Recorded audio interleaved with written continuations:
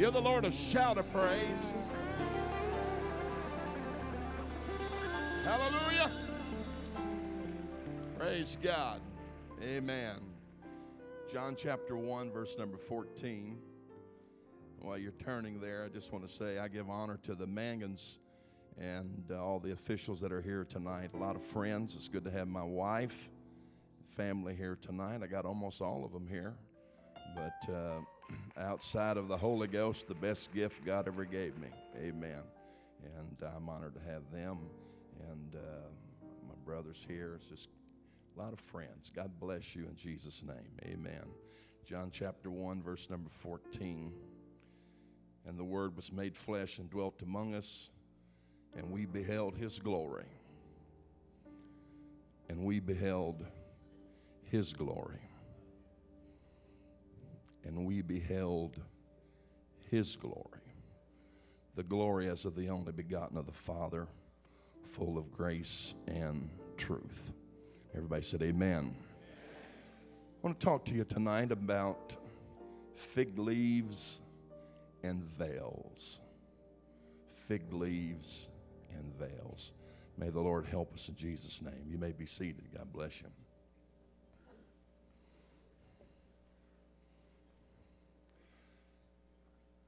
I just want to start by saying it's all about the glory. It really is. Last year at Because of the Times, they asked to serve on a panel, and it has been, since that panel, something sparked. And I have been on a little journey in trying to understand a little bit about the kingdom, some of the statements of Jesus. The Lord's Prayer has become probably more important to me in the last few months than ever. Matter of fact, I feel like we will learn the power of His prayer before we get out of here. Especially keep us from evil. But I began to look at some of these things, and I thank the Lord for His ability and His willingness to show us things. Some of us aren't near as smart as we think we are. It's just the goodness of God, the grace of God. It's by revelation. I thank Him for it. And I've, it's like anything else that God begins to deal with me about. It comes in pieces. Anybody know what I'm talking about? And it's line upon line. Here a little and there a little. But I began very strongly to look at the kingdom and what the kingdom would really look like if it really appeared. I think we have a good understanding of the church and its culture. But the kingdom is a different story. I believe that God wants His kingdom to come in this earth. It's going to come. We know there'll be a kingdom age. But I thank the Lord tonight for the fact that in the Lord's Prayer, Thy kingdom come. Thy will be done. Not on earth, but in earth. And then He concludes it with, for Thine is the kingdom, the power, and the glory forever. I believe that wherever you find the kingdom, you will find His power and His glory. I do. I want you to just take a little journey with me here tonight. In the book of 2 Corinthians, the Apostle Paul begins to write about Moses coming from the mountain. A lot of times we have put into that the reason that the veil was placed upon Moses' face is because that radiant glory was too radiant to look at. But the fact is that Paul alludes and lets us to know that the glory was really fading off of the face of Moses. and that God did not want the people to associate the fading glory with the law. If they seen the glory fade, they would think that once it was diminished, that the law would no longer have any power or effect. And so God gave them a veil. They created a veil, put it over the face of Moses. The great apostle Paul was wanting us to understand and said that that veil is still there. He really alluded to the fact that the veil was now unbelief. Because of unbelief, they could not see the glory that was not in the face of Moses, but was in the face of Jesus Christ. He said the glory of the old glory was fading, but this glory was never going to fade. What a lot of people do not understand is Paul continues into that particular subject. He doesn't change subjects. It goes into the 4th chapter when he starts talking about, we didn't come to you with cunning craftiness. One translation says, we didn't come to you like the serpent came to Eve. We preached to you the unadulterated word of God. We told you what the gospel was. We didn't try to veil it from you. We didn't try to hide it from you. One translation says, we did not dilute it with water and wine. We preached to you exactly as it is. He goes on to explain what he believed. And in that, he talks about that to whom the God of this world had blinded the minds of them which believed not. Now, I want you to understand when he comes to that, he's using the same word when he talks about blinded. He's using the same word that he uses in the previous chapter about veil. In other words, when the gospel was preached to you and you chose not to believe it, it become veiled to you. It become hid from you. I can't believe that God would hide anything from people that didn't have a choice or a chance at least to believe. Oh, it's quiet right now. Amen. I want to say something here, and I want you to let me finish before you judge it too harshly. Here a few weeks ago, I was just kind of talking to the Lord, and just the way I do, and he brought me back to these passages of Scripture. And this is what he said. Do you really think that I left the evangelization of the world strictly in your hands? I knew that's what you'd do. Do you think I'd take that kind of a chance? Boy, it is quiet in here right now. Well, Lord, I don't quite understand what you're trying to say. John chapter 1 says this is the true light. And he said, this true light lighteth every man that cometh into the world. I personally believe with every human being born, at some moment in their life, the light comes on. They're not handed a tract. They're not taught a Bible study. But the light comes on. Now they have a choice to make. Either by faith they begin the journey to accept it, or they reject the truth or the revelation. He tells us what it is. The glorious gospel is the glory that shines in the face of Jesus Christ. It is the will of God for the revelation of Jesus Christ to come to the entire world. Now, whether or not they accept it or reject it, that's in their portfolio. But I want you to know, well, somebody says, well, what's that got to do with us? Well, and how do we play into it? Well, Paul's giving you his testimony is what he's giving you when he says, I know what this is about. I was on my way with the letters in my pocket. What in the world do you think happened to me? I sure wasn't headed to a Christian church service to be saved. But that light appeared to me. And I looked into that blinding light and I asked the question, who art thou, Lord? And of course the revelation came. I am Jesus whom thou persecutest. Now you're saying, well, what do we do? Well, this is where you come in. if we would learn to allow the Holy Ghost to direct us to people that the light is coming on in their spirits. We're not excused from evangelism. We're not excused from reaching people. But the fact is, no man cometh to the Father, save the Spirit draw him. I had somebody ask me here a while back a hypothetical question. Most hypothetical questions are ridiculous. Amen. So would you really believe that if somebody on their deathbed that's repented and maybe got baptized, hadn't received the Holy Ghost, dies, they're not saved? I said, that's the dumbest question anybody's ever asked me. Why would God get you in the process of drawing you, get you halfway in the journey, and then pull the plug on you? I said, it don't work quite that way. That's how come we need to leave here with rejoicing in our heart, that in the end time there'll be one name, one God. There's about to be a revelation of Jesus Christ spread through this world like we have never seen before.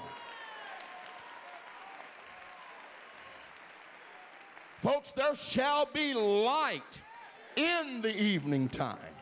Somebody said amen.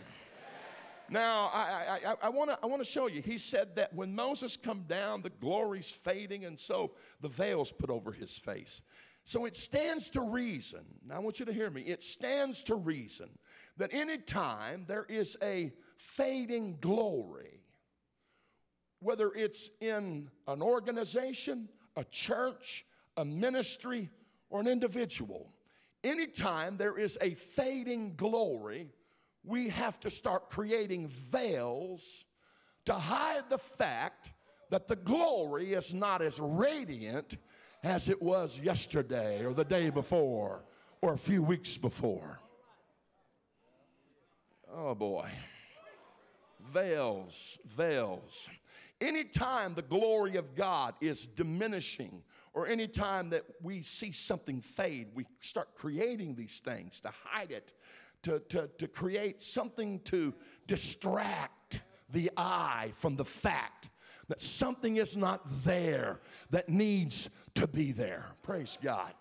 Now, you can believe whatever you want to believe, but personally, I lean toward the fact that when the scripture says, what is man that thou art mindful of him, and the son of man that thou visitest him? For you have crowned him with glory and with honor.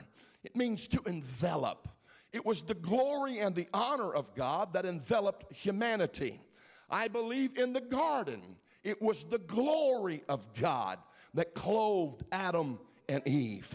But I want you to watch the process. Adam, the day that you eat the fruit of that tree, you're going to die. We know Adam did not die in the physical sense in his disobedience, but I believe he did die spiritually. And the next thing you know, they got some fig leaves, and they're trying to cover their nakedness. They're hiding from God, and God comes in the cool of the day. One translation that I read I like said, God told Adam, Adam, I'm at our meeting place. Where are you? Well, we're naked, and we've created some aprons. Adam, how do you know that you're naked? Well, our disobedience has caused us to lose the glory. And because we have no glory, we've created some fig leaves, and we're trying to cover our nakedness. We don't want people to see our nakedness. And so God said, this is not what I intended. I want you to know that our disobedience, us getting out of alignment with the Word of God, starts creating something that affects the glory of God. Praise God. Amen. Anytime in our disobedience we begin to lose the glory, we start creating fig leaves and aprons or veils to cover up the fact that we're naked now and there's no glory, and it's a fading glory at best. But I've come tonight to challenge you. It is not the intent nor the will of God for this church to create veils or fig leaves. It is the intent of God for this end time church to go out of here in the glory of God and in the majesty of God. Praise God. Praise God. Now, I don't know altogether how to explain this to you. I really don't. I just know how it comes to me, and hopefully it'll make a little sense here tonight. Amen. But I get a little alarmed sometimes because when the glory starts fading, some of the things that we start creating, I don't know how to get into this without probably making some folks mad. But Paul, when he got to Athens, Mars Hill, to the God of this unknown God, he makes this statement. He says, I want to declare him to you. And he starts in this discourse, which is a tremendous discourse. And in it, he says, this God, this unknown God, in him, he said, first of all, we are his offspring. But in him we live, we move, and we have our being. This is where our life comes from. This is not just some inscription. This is not some dead God. He's alive, and in him we have our life. But now, if your God's not dead, he said, then you better start with some vain imagination. You better start creating some things. So you better make sure that you create something that has gold and silver, because you're going to need something to attract the eye from the absence of glory and spiritual life. You better make sure you get it blinged out enough that they can't tell the fact that there's no life here. There is, I feel like preaching right now, there is no glory here. So gold and silver, just put it on and create it. Make your idols. Get everything created. You want to attract the eye to the fact that it's not here. Now, I know some of you are like, oh my God, I can't believe you'd say it. But just chill. Just chill. Now, here's the deal. I know when you start talking about bling and gold and silver, people want to take you, Brother Cox, over to the Old Testament. And they want to point out to the fact in the Old Testament that God adorned Israel with all this, I call it bling. And, first of all, they had no monetary systems then. They didn't have currency. And so for a man to show his glory, because that's what glory means, it deals with the weight of something. It deals with wealth. It deals with splendor. So for God to show his wealth, or a man to show his wealth or his splendor, he would put it on his wife. I want you to see my glory. Here it is. I want you to see my wealth. I'm going to put it on her. Ooh. I want you to see how wealthy I really am. I want you to see my riches. So I'm going to put it on her. God have mercy. And so he tells Israel in the book of Ezekiel, I adorned you. I decked you out. But he said, but you didn't understand. It was really not about your beauty. It was about my comeliness. I put that on you so that people could see my glory or my wealth. But you have turned it around and you have used it to attract your lovers.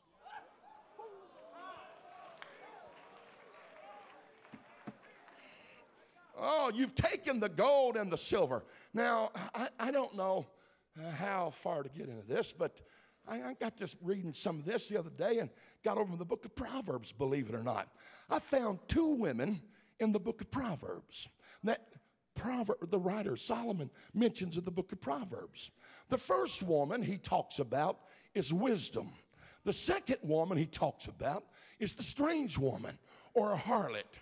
You ought to go read what he says about the bride or about wisdom. He said, in concern to wisdom, he said, you'll find her in the gates. He said, her wealth is greater than rubies and silver and gold. And then he gives description to the harlot. And he said the harlot is decked, and he talks about all this stuff. And she stands, basically is what he's saying, she stands on the street corner and beckons, come. But he said, let me tell you something. Her way is a path to death. And oh, by the way, she'll never quit changing. She'll lead you on a path that is constantly, forever changing. It'll be this one day, this the next day, this the day after. Nothing ever changes because she don't even know where she's going. It's the path to death. So I was reading that, and the Lord said, well, there's still two women. I called the church the manifold wisdom of God.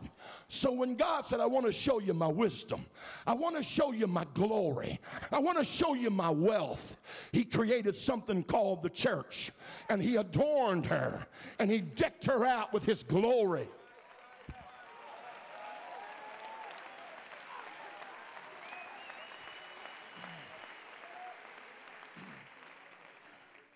Now, I don't want to offend anybody here tonight, but, you know, the book of Revelation starts talking about the bride and the harlot and talks about the description of those things, and he said, the bride is in fine linen. She stands in her own beauty and her own purity.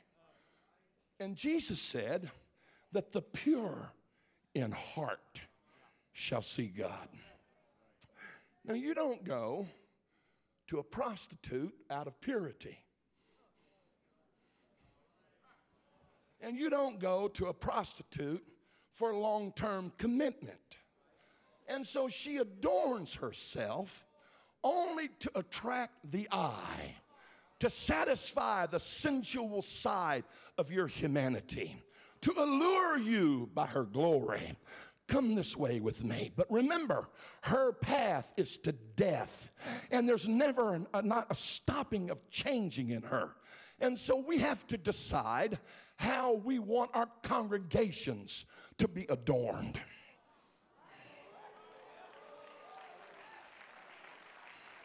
We do. We either allow the glory of God to adorn us, and when it adorns, it attracts the pure of heart. It attracts those that say, I want to find Jesus. I want to serve him. I want him to be my Lord. Now, if you put enough bling on your church, and if you do enough stuff to attract that sort of people coming, let me tell you something. They're not coming out of a commitment. They're only coming because you have appealed to the eye. You've appealed to the sensual side. And I will also tell you, the next old girl down the road that dresses up a little better and looks a little better, they're going to leave you and go right down the road to her.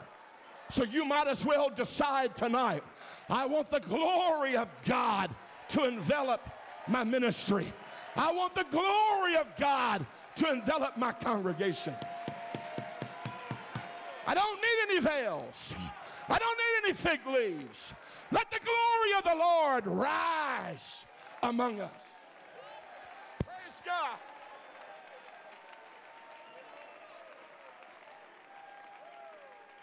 Praise God. Praise God. Now, dress her up. Put all the bling on her you can put. Attract whoever you can attract. But her ways and her path is to death. There's no real spirit life there. God, help us tonight. Help us. You know, I'm kind of old school. I really am. I like all this stuff. I really do. I like it. Man, we was having some crusades, and I got crucified for having moving lights. Son, they come out with the swords. Yeah, the light's moving. And here's what happened. We're in the altar call. And in the Cow Palace there in San Francisco, one of the stage hands hit the fog machine button by mistake.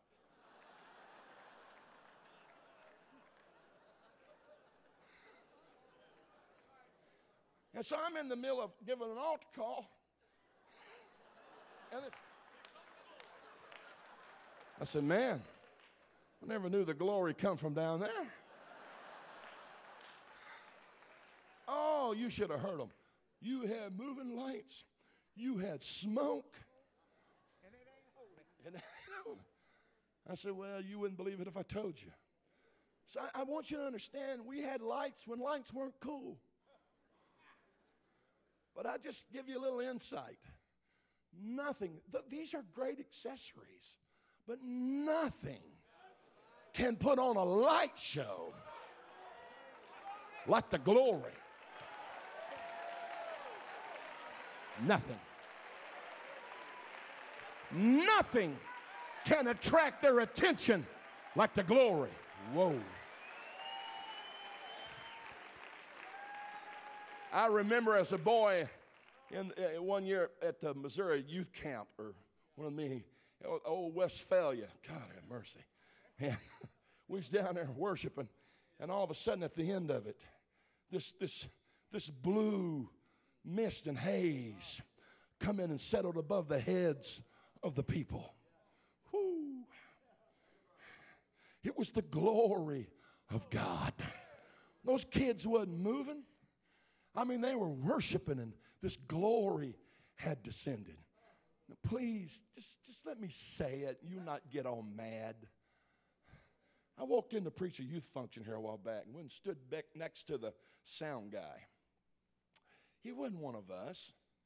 And I was just standing back there, and the kids were up there, and they were doing their thing, and he's back there kind of bouncing around a little bit. He looked over and said, hey. No. He come over and said, hey, next time y'all want to do this, just tell me you want the club scene. I know what you need. I said, what? He said, this is a club scene. Now, I'm not an old man on a soapbox here tonight, but that kind of bothered me, that the world would assume that it was the same scene that they perform in the clubs. Where in the name of God is the glory of the Lord? That, oh, it locked up right there.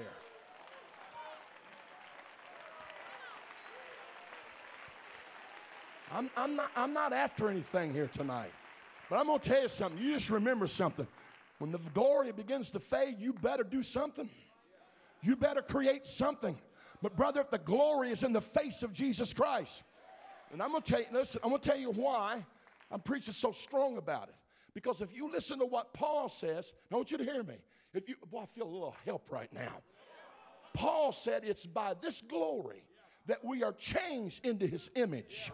From glory to glory by the Spirit.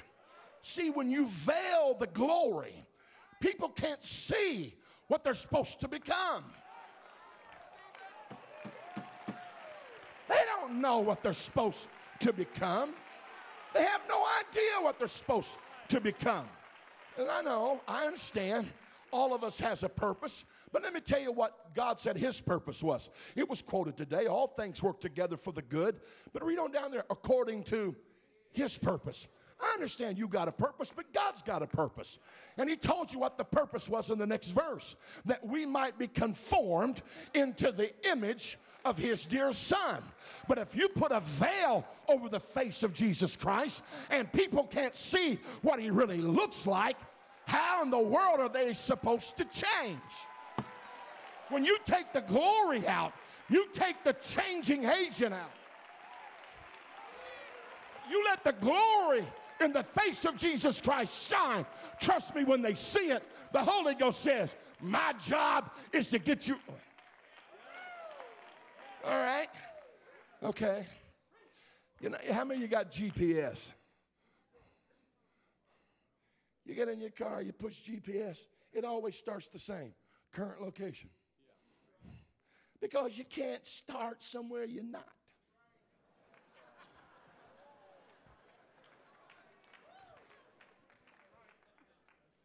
Does anybody know what the next thing it says is? Destination. What kind of person would I be to put in there? Don't know. Just pick something for me. We're on a journey. Just take me on whatever journey you want to take me on. Let me tell you something. He told you in the book of Romans, in the arena of sonship, he told you. He said, let me tell you something. He said, I've already predestined your journey. Predestination is that you would be conformed into the image of his son. Predestination is not about individual predestination. It's about sonship. And he said the journey is to get you to look like me, act like me, talk like me, and have the glory that I had.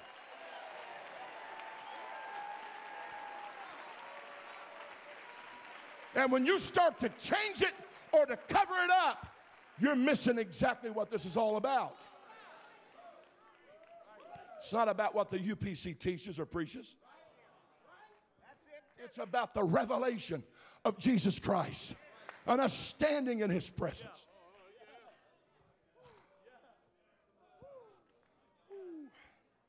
Wow. Now, what brings the glory? I got to hurry. What brings the glory? What brings the glory? Man, this is where it gets weird. It really gets weird. So after Pentecostal times last year, I went back, started looking at this. And I found over in the book of Genesis, Moses comes down by the tenting off this mountain. He reads the law to the people 3 times. And they said, we will obey. We will hearken. We will obey. And the next thing you know, the heavens open. And Moses and the 70 elders seen the glory of God. Seen the glory of God. They seen into the heavens. They seen the sapphire floor that separated the heavenly from the earthly. And they seen it. They seen the glory, the throne of God. And it only happened because people said, we will obey. We will obey. Oh boy, help me, Jesus. We will obey. Well, that's not the only time they seen it. If you read over, now this is where it gets really interesting, the book of Ezekiel. The book of Ezekiel is about the glory. And so God snatches him up. First of all, he said, I want to show you something. And I'm going to tell you. The first thing he sees is these wheels in the middle of the wheel. Now, you start explaining some of this stuff to people that know anything about this, they would swear you're high. I mean, people in San Francisco pay good money to have these kind of experiences. I mean, these wheels in the middle of the wheel. You got a wheel going north and south. You got another wheel going east and west. You got that? If I'd have been sharp, I'd have had a picture drawn up there for everybody. And then above it, you got these angels, cherubims. And they got 4 faces. Now, you're dealing with people that's got 2.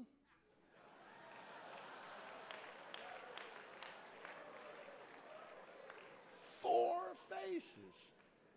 My God. 4, Brother Cox.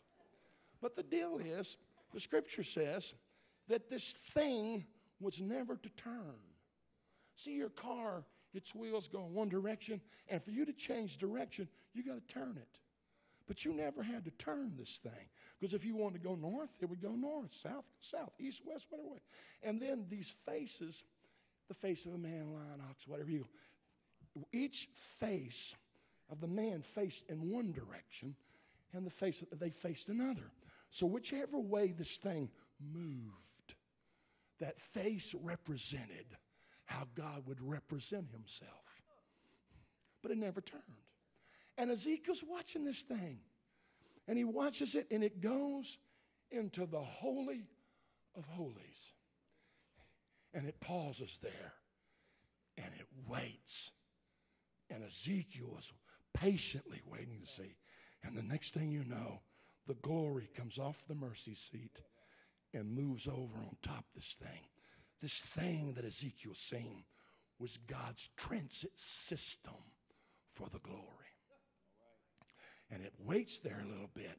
And I believe the reason why it was waiting is God's asking Israel, if you'll repent, this is as far as it will go. See, when you opened the other night with repentance, they didn't know repentance was what was contingent for the glory to come. And then it moves outside and it goes, there's 4 places, save you a lot of time. It visits. And every place it visits, it pauses and waits. If you'll just repent, it'll stop here and I'll go back to the mercy seat. But it's God's gradual goodbye. And it goes to the Mount of Olivet. And Ezekiel watches it as it ascends into the heavens. Isn't it amazing, the last week of Jesus Christ on the earth, he visited all 4 places. Ezekiel was seeing Jesus Christ as he went to the mercy seat and said, and that's exactly what John meant when he said, and we beheld the glory. Because the glory was always in the 3rd dimension. The glory was never in the holy place, which is our emotions. It was never at the altar, which is in our flesh. It was always in the Holy of Holies. There is only one kind of light in the Holy of Holies, and that is the Shekinah and the glory of God. That's it. That's it. But I find it also amazing that when Jesus Christ comes back to this earth, the first place he's going to put his foot is the Mount of Olivet. And he's declaring to everybody, the glory has left, but it's not finished. The glory's coming back. And Ezekiel's seen another temple. Are you listening to me? And you watch these things, you say, wow. And then he watches it as it goes from the Mount of Olivet, and it gets into the heavens. This is where it kind of gets crazy. And then the next thing you know, boy, God's going to do something. God is going to do something. You see, it goes past, as it ascends into the heavens, it goes past that sapphire floor. And it goes to the throne and the glory of God, and these beings and these cherubims, the Bible says, they begin to fly. They cover their face, they cover their feet. Holy, holy, holy. Ezekiel's not the only one that's seen it. Isaiah's seen it in the year that King Uzziah died. I saw the Lord high and lifted up. See, Ezekiel and Isaiah were seeing into the heavens. They were seeing the throne of God in the heavens. Jesus said, let your kingdom come. Let your kingdom come. Let your will be done. I've struggled to understand the difference between the kingdom of heaven and the kingdom of God. The kingdom of heaven is exactly that.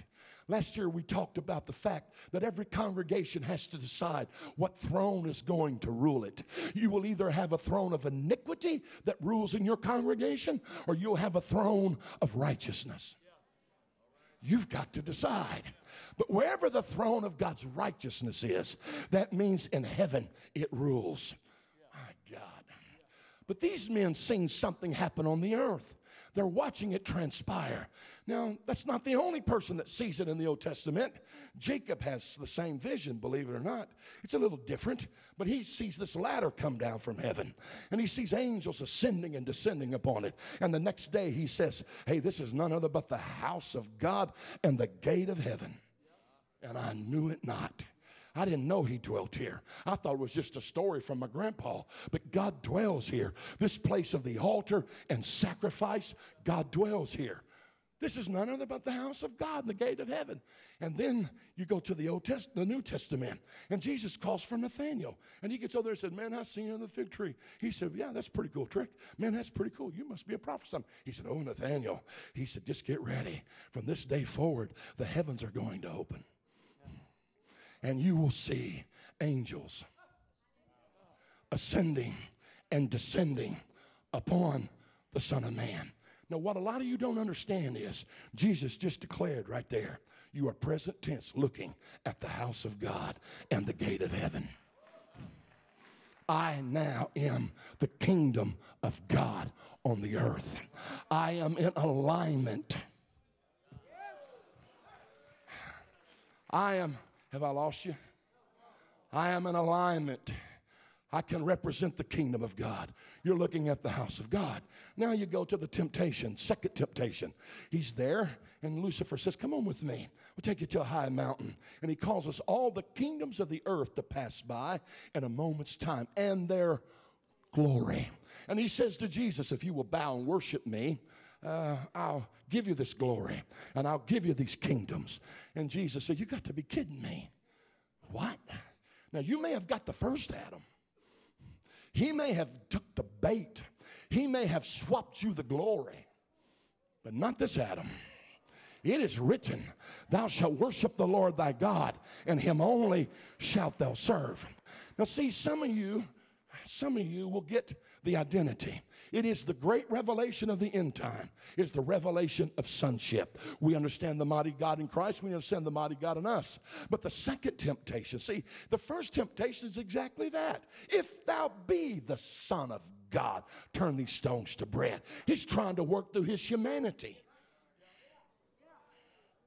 But the second temptation is this. I want you to make me your king, and I will give you glory. Let's swap glory.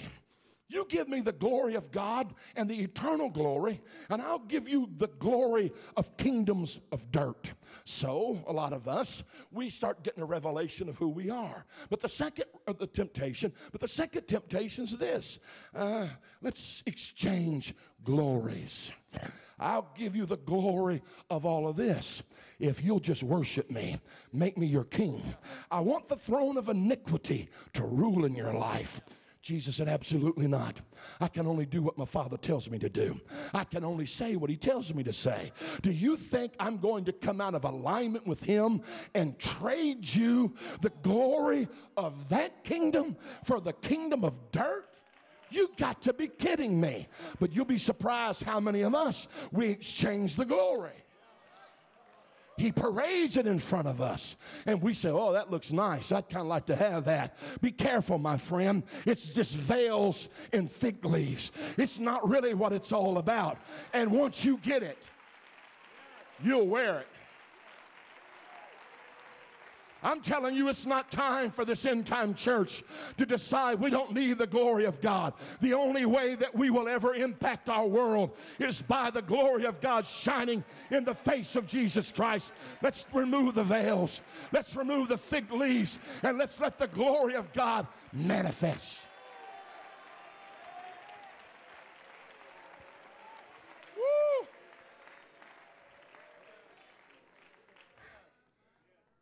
Just go from there to 1 Corinthians chapter 11. I won't do it for you. It's there. It's all about the exchange of glory. Let's just swap glories. Let's get rid of the glory. Take this glory. Create some veils. Create some veils. What brings the glory, Brother Gleason, the kingdom? It's when I submit to his kingdom in heaven. And I get in alignment. And God says, now that we're in alignment, you now represent my kingdom on the earth. You are present tense, the kingdom of God. You're my ambassador. And Jesus goes out of the temptation, and he gets to the synagogue. Isn't it amazing? The first devil Jesus cast out was in church.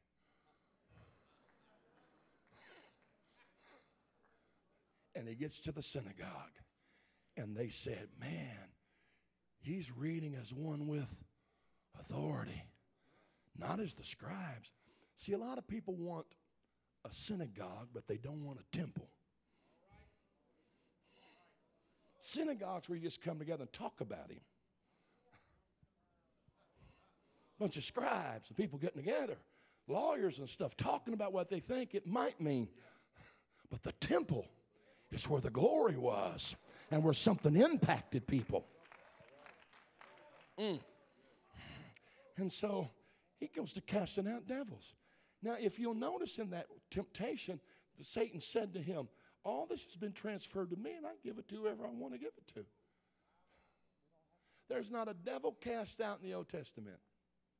But the moment Jesus walks into the synagogue, Brother Howie starts casting out devils. You know why? Because as long as he's the kingdom of God on the earth, in that kingdom, Satan has absolutely no jurisdiction, no authority. That's why Jesus said, wherever the kingdom is, watch for this. You ready for it? First of all, there'll be glory and power. And the other thing you'll watch for is cast out devils, heal the sick, and raise the dead. Because it has no authority here. Ooh. See, that's why the devil wants to get you disaligned with God and his throne. I'm closing. That's why he wants to get you there. Because as long as you stay submitted, as long as you have the exousia, you can operate in the dunamis. We got a lot of people like the sons of Sceva. It's their kingdom. They're trying to operate in the power of their kingdom. God says, no. Paul, we know Jesus. Why did he say that? Because Paul taught you in Corinthians, the head of the man is Christ. And what those demons were recognizing was the headship of Paul. He submitted to Christ. See, some of you want to cast out devils, but you better check your submission department first. Because the Bible says, submit yourself therefore to God, resist the devil and he'll flee. Now, if the devil you're rebuking and he's still sticking his tongue out at you, there's nothing wrong with the authority department. You need to check the submission department.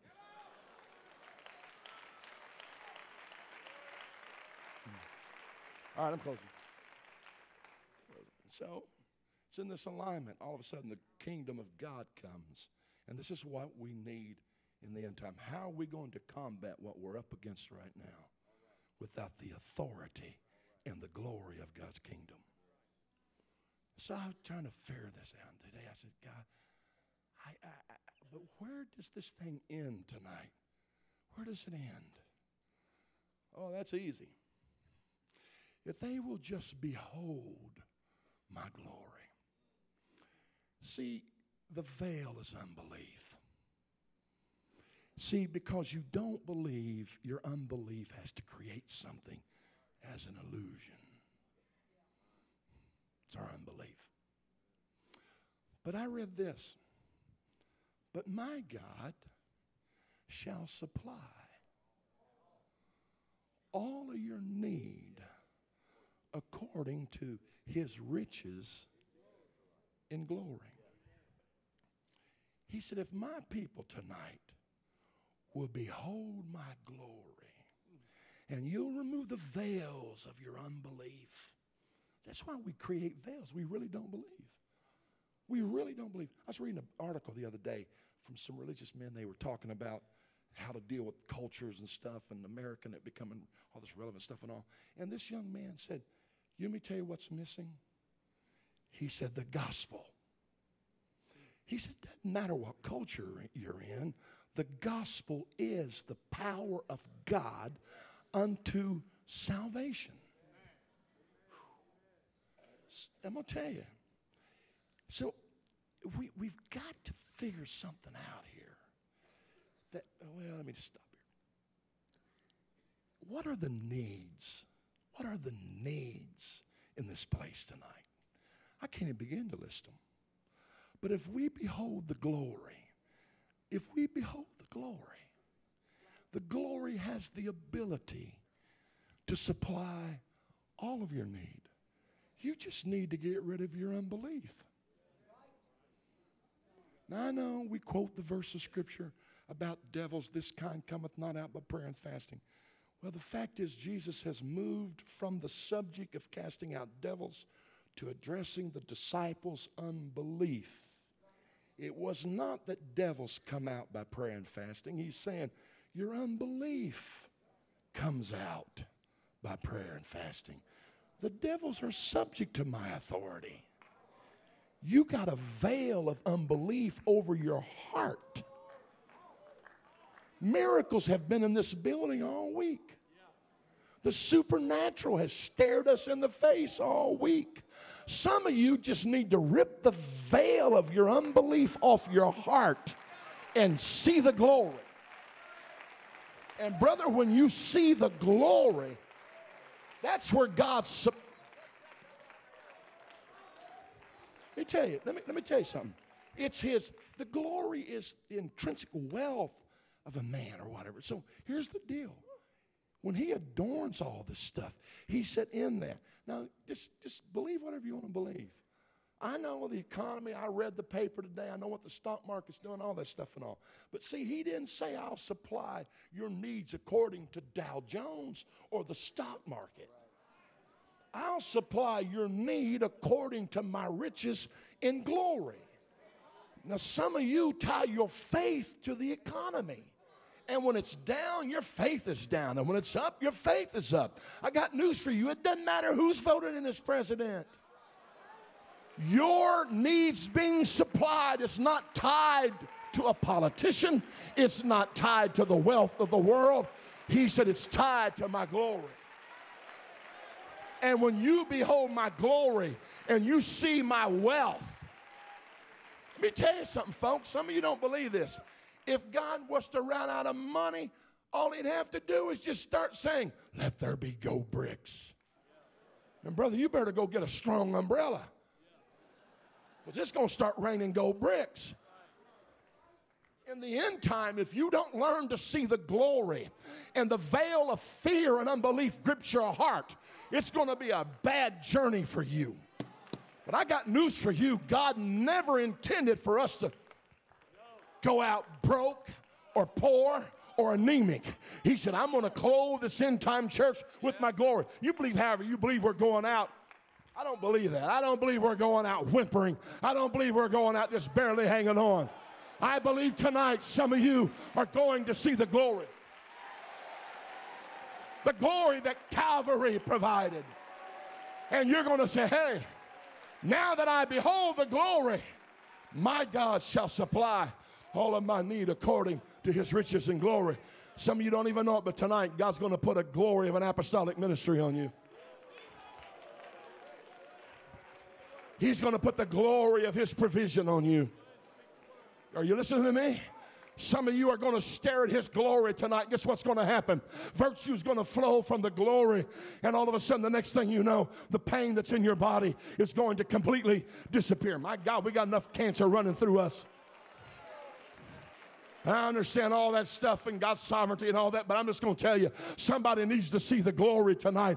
And God's asking some of you, you need to get rid of that veil of your flesh. And you need to quit covering all this up. You need to rip it off and stare full in the face of Jesus Christ and realize everything that he has provided. There's miraculous provisions in this building right now. I said there's miraculous provisions in this building right now. Ilabo shandara bahakai. Ilamondo shatara mahakai. Lila baha shatara bahai.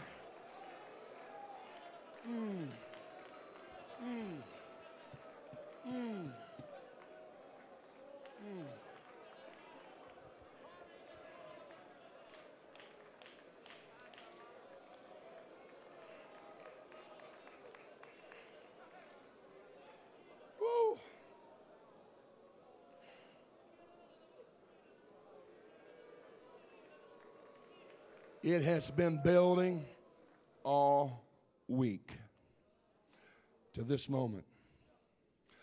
I don't want you just to see the glory. I want to envelop you with my glory. I want you to go home wrapped in my glory. When you get back, they're going to say, something's different. Something happened to you. What in the world? I beheld the glory. It started with repentance. It started with me back at the brazen altar. But before Thursday night ended, I was standing in the Holy of Holies where the glory of God come descending. And when I beheld the glory and seen the fullness of his majesty, something happened to me. I'm telling you right now, you will be healed. Well, how can you say that? Because it's about his glory.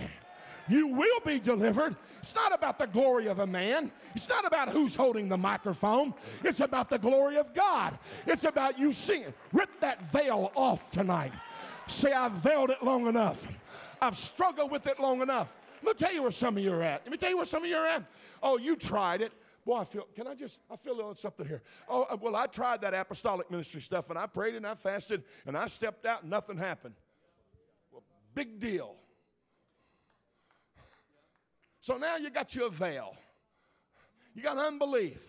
You can't see what God's trying to provide for you because you got some story about you stepped out on faith and nothing happened. My God, if I quit every time I stepped out on faith and nothing happened, I'd have been quitting 100,000 times. I'm just going to keep coming back. I'm not talking about goofy. I'm just going to keep coming back. And I'm going to look for the glory. Hey, I can have that. I can you be used like that. That can come on me. My God, we talked about mantles. It's the glory of yesterday. Folks, it's staring you in the face right now. Rip the veil off. Rip the veil off.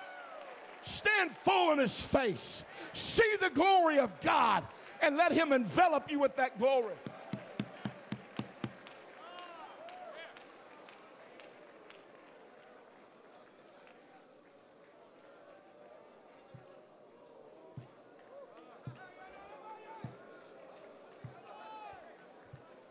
He's calling some of you to the Mount of Transfiguration right now to stand and see the glory of God. Come on. Come on. Come on. The glory. It's getting ready to happen, the glory. The glory of the Lord is going to rise in this place. Go on. Go on. The glory of the Lord is going to rise in this place. The veil's got to come off. The fig leaves have to go. My disobedience has cost me enough. I want my heart to be obedient to the will of God, to the plan of God.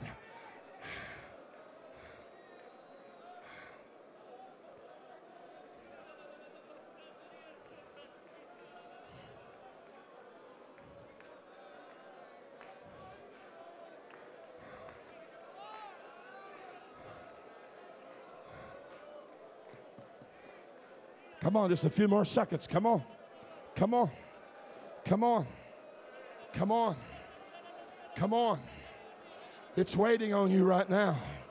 Jesus has taken Peter, James, and John saying, come on with me to the top of the mountain tonight. I'm about to show you something the others won't see. Oh, it's not for all 12. It's not going to be for all 12. I'm calling Peter, James, and John to the top of the mountain. I want to see you. I want you to see me transfigured. I want you to see my glory. Come on, Peter. Come on, James. Come on, John. He's waiting for you on the top of the mountain.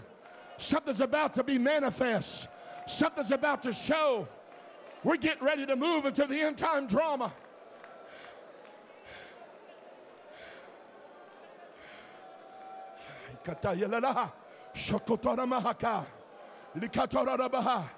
Come on, it's getting ready to fall.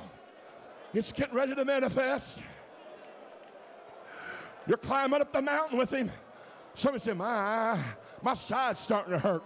Is this going to be worth the journey tonight? Oh, trust me. It's going to be worth the journey. Just keep climbing. Keep on climbing. He's going to take you to the top of the mountain. There is a beckoning call to the Mount of Transfiguration tonight. I want you to see my glory so you'll know what you have.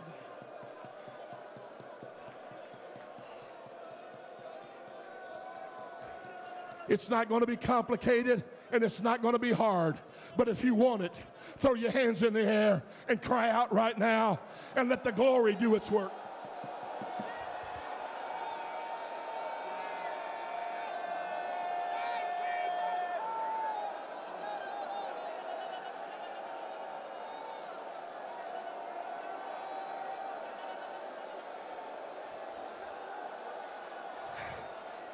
I want you to come to the top of the mountain so I can show you your future. I want to show you the glory that's intended for you. Not just me, but for the glory that's intended for you. Don't settle for the glory of man. I want to adorn you with my riches. I want to adorn you with my glory. Don't settle for the glory of the kingdoms of the world.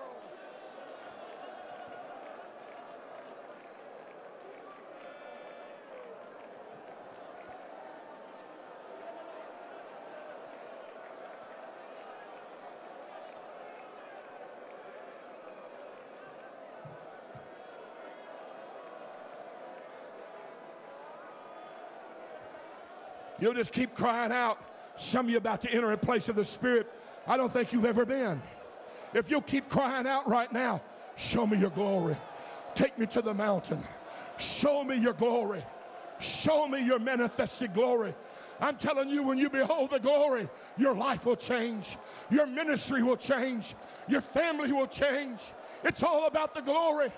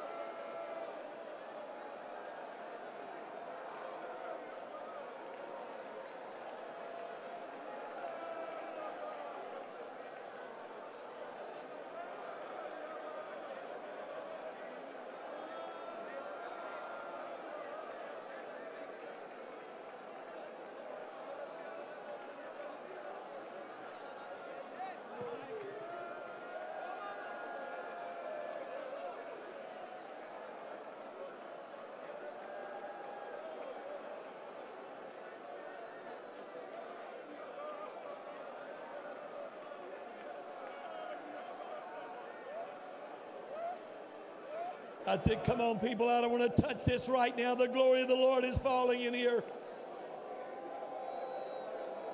This is the conclusion of because of the time, but God wants to show us his glory right here.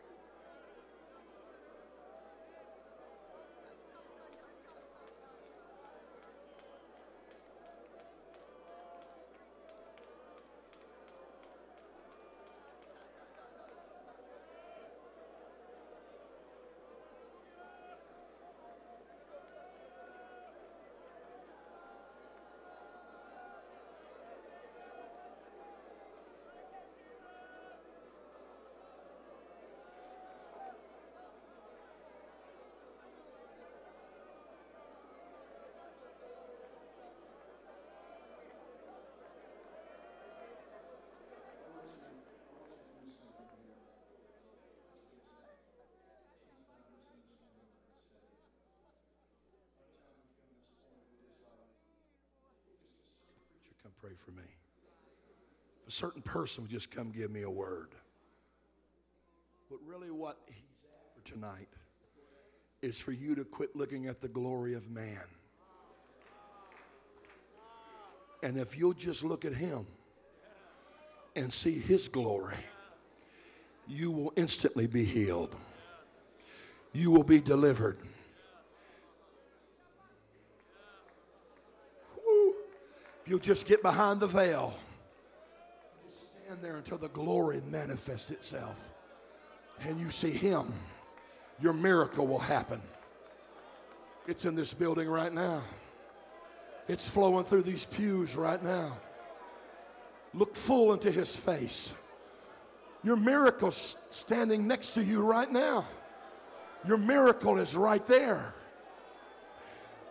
The word you need is going to come right now. Woo. Some of you come saying, I need a word. If so-and-so just come give me a word. Tonight the Holy Ghost is standing there right now in its glory. And he wants to speak directly. Come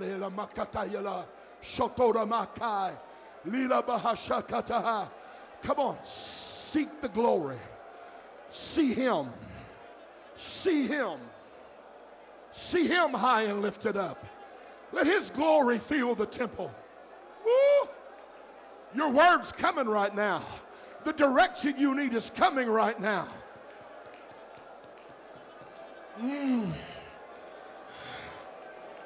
The thing that you so desperately needed is found in the riches of his glory.